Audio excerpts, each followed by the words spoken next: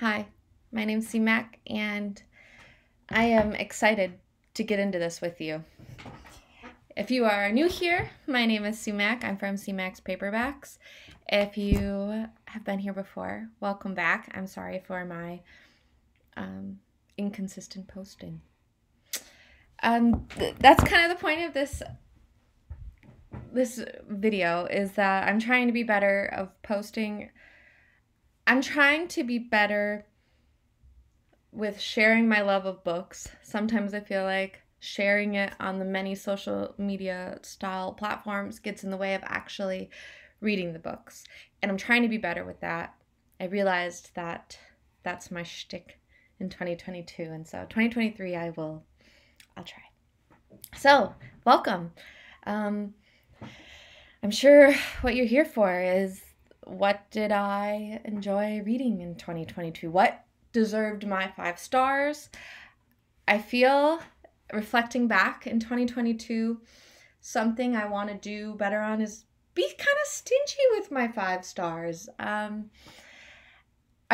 think everyone on my list deserved my 5 stars, but that is something I'm going to try to be more stingy on, because I want to be able to look back and hand you a book that I rated 5 stars and say, dive in. I am very confident you will love this. So that's my 2023 goal. But let's look back in the year and see what I rated. So first one, I don't know if you can see this. You can't. A History of Wild Places.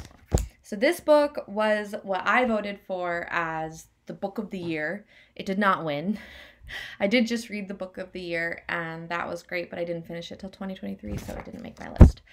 But A History of Wild Places I booked for my book of the year. I thought it was incredibly touching. It's raw. It makes you uncomfortable. It's about wolves, really, but it's way deeper than that. I gave it 5 stars. The masses at Goodreads, they're struggling here. 3.97. So take that into account. But I loved it, and it is definitely, in my head, the book of the year for me, 2023. The next book is The Maid. I also really love this. Obviously, I loved all these books. That's why I gave it. I also really love this. The masses at Goodreads say 3.85, and that kind of makes me sad. To me, The Maid it's a murder mystery, you could say, sure. But it's not about solving the murder. It's not about the big twist. That's not what this book is about. This book is about the maid, the actual maid, and just her personality. And I've never read a book where the whole point of the story, like the plot, all that, that's not what it's about. It's a plot, sure, plot, yeah. But this is about the maid and how cute she is and wonderful she is, and her personality and what she brings just to the pages. And this was my first book where I fell in love with the character, and it didn't matter what the plot was doing. This character was just so endearing to me, and it wasn't supposed to be taken so seriously. And so it kind of makes me sad it's sitting so low. This was also, I rated as one of books awards, and it didn't win. That makes me sad. But I would definitely recommend that one. This Tender Land was not published in 2022. I was late to the game there. But if you haven't read it, you should. It's a story about kids. There's this one old movie, and it's these kids, and they're on a railroad track. Mama something, maybe. I don't remember. But that's what it reminded me of, and I loved it. It's very, it just touches your heart. It's a beautiful little kid adventure story. Wonderful. 4.39, so people at Goodreads agree with me. All the Light We Cannot See was another 5-star for me. Goodreads masses are averaging at 4.3, so I think anything over 4, especially if you've been published for a while, if you can keep your rating over 4 with the average of the masses of Goodreads peeps, I mean, you're doing great. So another one, definitely pick it up.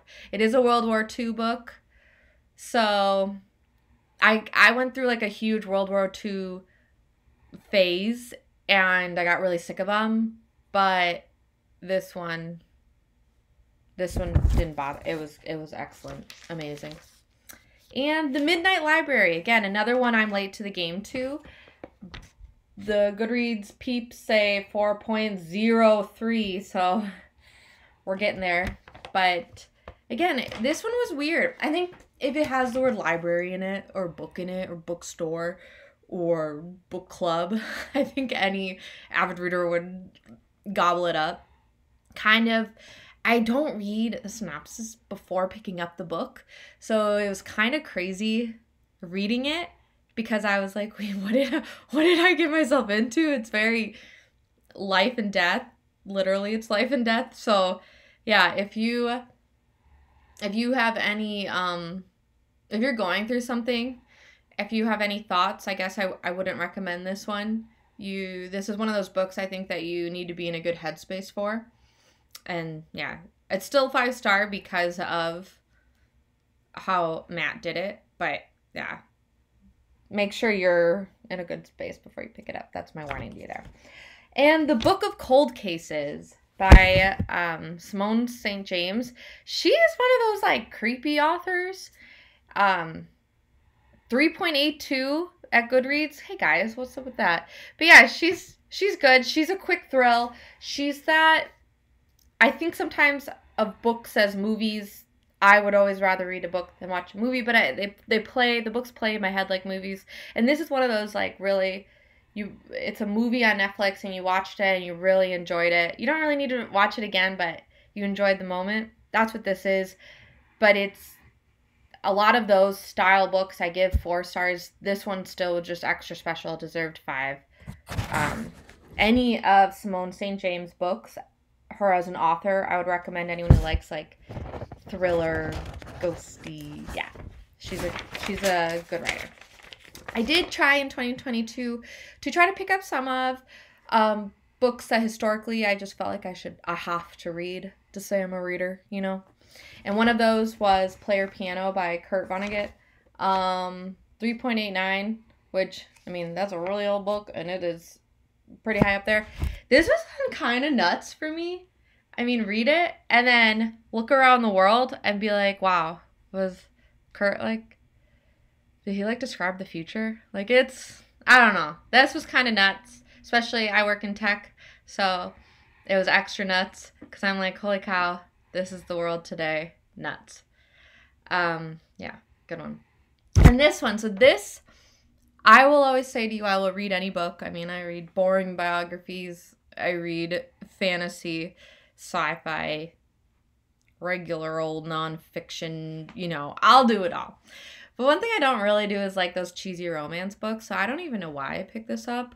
But I picked up Book Lovers, and I loved it. Okay, maybe it's because I had the word book in the title, but I loved it, and I think you will like it too. It's really like cute, cheesy.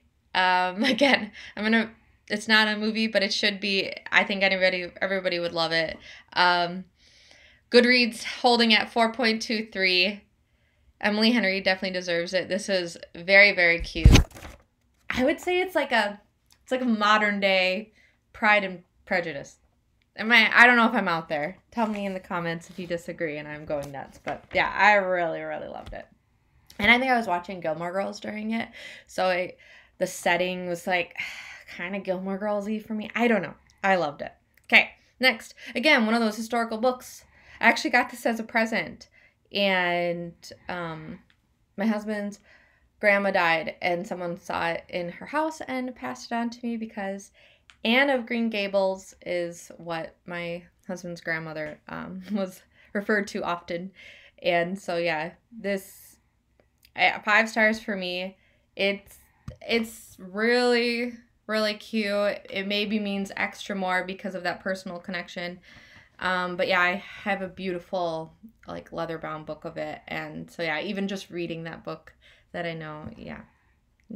It touched me a little bit more just because of that, but yeah, overall still, the way this book was written so long ago, and the way that it like hung on, and yeah, it's wonderful, funny. Yeah, pick it up. And I think if you have any younger girls starting reading, this would be a great recommendation for any kids you have. Goodreads, 4.29. Good for you. Okay, next one. Feats of Extraordinary Circumstance. So this one, again, I was late to the game. I don't know what my problem was. Why I didn't pick this up earlier. But easy 5 stars. Super touching. Yeah. Again, I would put it like almost like with the This Tender Land. It's just like kids, and it's like an adventure, and it's just, yeah, very, very, very touching, very good. Makes me want to look into more of Flang's books. Goodreads, 4.19. So it's hanging on there. Next, I'm glad my mom died. So this was like one of my first audiobooks that I really loved the audiobook version. I'm really trying to get into audiobooks, but I'm just a eyes to the paper kind of girl. So yeah, this one, having Jeanette actually do the audiobook, which seems pretty common in like celebrity style like biographies, but this was just good. It was good hearing her tone. It felt more like a conversation rather than a book I was listening to. Yeah. Really eye-opening, witty. Yeah. Easy 5 stars, and Goodreads totally agrees because it's sitting at 4.59. So that's really good for Goodreads people. We're kind of harsh sometimes. Again, Hemingway. Hemingway is an author I'm trying to read more of.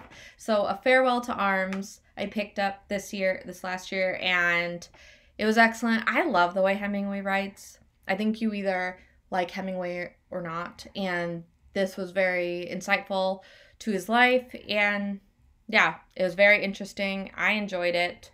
3.81 on Goodreads, so they're having a hard time with it, but I thought it was great. The next one is Hester.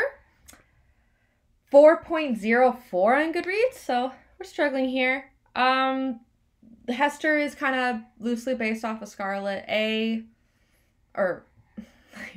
Scarlet Letter with A. And yeah, I didn't know that when I picked it up, so I hope I don't spoil that. It is in the synopsis, so if you read the synopsis, you'll know. But yeah, I didn't know that when I picked it up, so when I got to like the last few pages, I was like, what? So maybe that's where my 5 stars came from, because it was just so mind-blowing. But yeah, it was slow, but I really enjoy the kind of twists people put on classic stories, like the rewrite of Peter Pan, or even like the Book of Longings, which is based on Jesus. I mean, I like when people rewrite that. I think it's very interesting. Next one. I read all 3, which is really one book. I didn't know that. I read all 3 of The Lord of the Rings, and those were easy 5 stars. You don't have to do anything you don't want to. But for me, that was 5 stars, like, already. People said they were really hard to read. I think that's why I didn't pick them up sooner. I didn't think so. I didn't think they were that hard. I enjoyed them. Sure, the second book, which is really just the second part of the one book, was a little long. It felt definitely like what people do when it's just the thing that gets you from one book to the next. I hate it when you're reading a series and you're like, nothing really happened, and then the third one hits you hard, and it did feel like that. It was boring. I didn't really like it, but I've watched the movies many a time, so I knew that kind of was happening. So nothing was a surprise in the book. I did really enjoy seeing how the movies changed. I thought the movies were so well done, and now I'm like, wow, you guys missed some stuff. But they didn't do as bad as The Hobbit, and so now I even actually appreciate the books/movies tenfold more. Obviously, Goodreads people agree, and they appreciate the historicalness importance of this all, because Goodreads is sitting at 4.38. So awesome. Ooh, let's move along. Gotta go. So I picked up a quart of Thorns and Roses. I was hoping I wouldn't like it. I did. I wanted to be done with it, and then I picked up the second book. I'm annoyed. I just want to be done with this series. I don't know, is there 7, 8? But Sarah Maas deserves all the credit in the world because I don't want to read this and I feel like I have to. So even like talking about it, I'm like so down, but I gave it 5 stars and I gave the first book 5 stars and I read the third. I think I did 4 because I don't know. I got annoyed about some things, but I'm probably going to pick up the 4th and I'm probably going to pick up the 5th.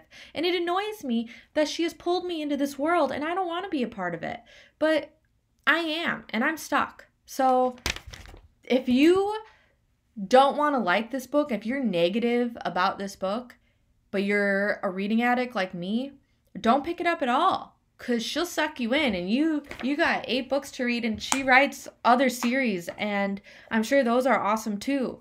So obviously Goodreads agrees 4.62 on this. The second, to be clear, this is the second one in the series, A Court of Mist and Fury. I don't think I said that before I went on my annoying rant. So yeah, this is like one of the best ratings I have. So the book I didn't want to read has the highest Goodreads rating, and yeah. Pick it up though. Being serious, pick it up. She's a great writer. It's actually a good story. So good for you. Jacqueline in Paris is about Jacqueline Kennedy before she was Jacqueline Kennedy, and it's about her year in Paris. It is fictional. People are pretty harsh on Anne Ma because of that. I don't know. I think Anne Ma did wonderful research. It seems like I don't really know anything about Jackie Kennedy, and I wasn't interested in her when I picked this up. But yeah, I enjoyed the story for what it was. 5 stars for me. Goodreads being pretty tough on her at 3.71. So yeah, I thought it was a good book. I think books in Paris are really wonderful. So if your setting's in Paris, it's just one of those like categories where it's like, ding, okay, I'll read you. So yeah, great book for me. Malibu Rising, from our favorite TJR, Taylor Jenkins Reid. She's awesome. I like all of her books, I believe. And Malibu Rising was no different. Again, it read like, I mean, it's literally Malibu, but it read like a big Hollywood movie. So yeah, surfing, Hollywood stars, it was wonderful. Goodreads is being kind of tough on her at 4.08, but an easy 5 stars for me.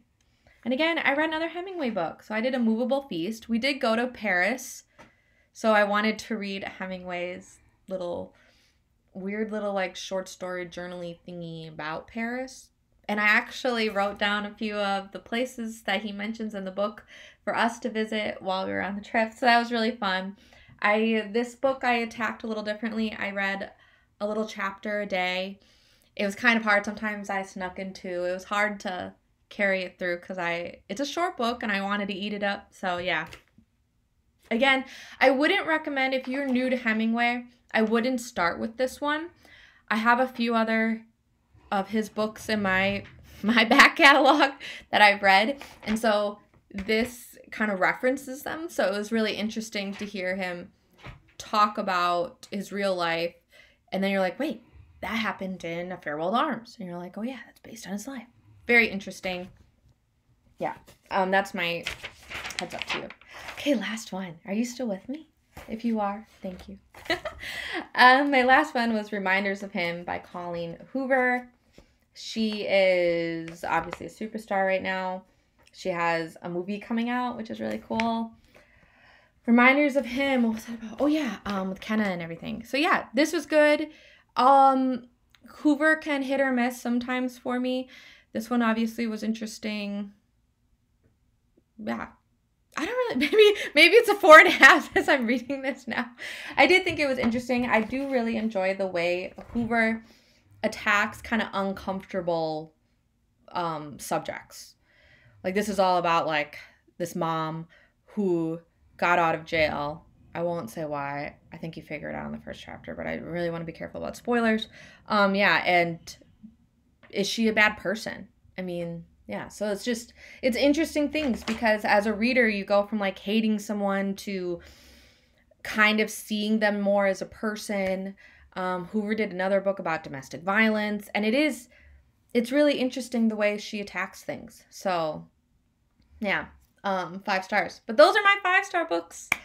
My overall like reaction to this, because I printed this in, end of December. I printed it a while ago, and I haven't looked at it yet, and since right now, and yeah, I'm surprised at the 5 stars. I'm surprised. I feel like I should have more. I feel like I gave them out too easy. I feel really conflicting. So let's see how 2023 goes. These are my list. I read 117 books. So I guess I was a little stingy. That's not that long of a list. But yeah, if you're still here with me, thank you. Like, comment, subscribe, all that YouTube lingo stuff. But let me know some of your 5-star books down below in the comments. I'm always looking to build up my TBR, and I'm sure you are too. Maybe that's how I built my 2023 TBRs, by watching videos like this. So I thought I'd share mine. So yeah, I'll leave just the written list down below, so everyone, you don't even have to listen to this. You can just copy and paste it there if you want.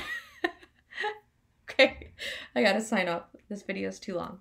I will talk to you guys later.